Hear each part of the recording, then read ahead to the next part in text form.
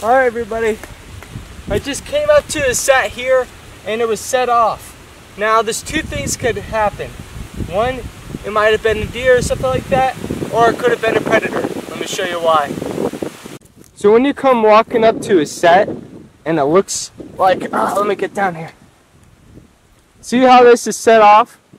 Now one of two things could have happened. One, it could have been a deer, and two, it could have been a predator or something just happened.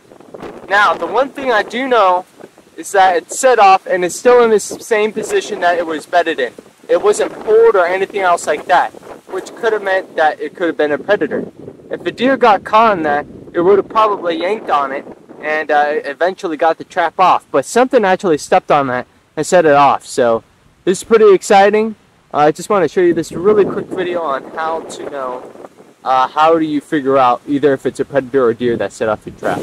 Thank you all for watching. I really hope you enjoyed this video. I know it's a quick one.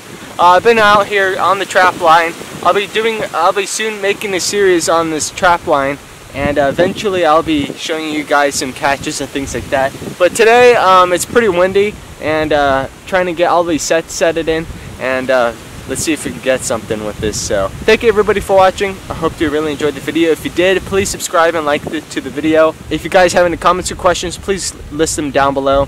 And if you really like this video, please go down to my Amazon affiliate page. Just go down in the description box, and you'll see all my links. If you actually purchase a product from those links, you're actually supporting my channel. So if you do, thank you very much. Alright, till then, I'll see you all next time.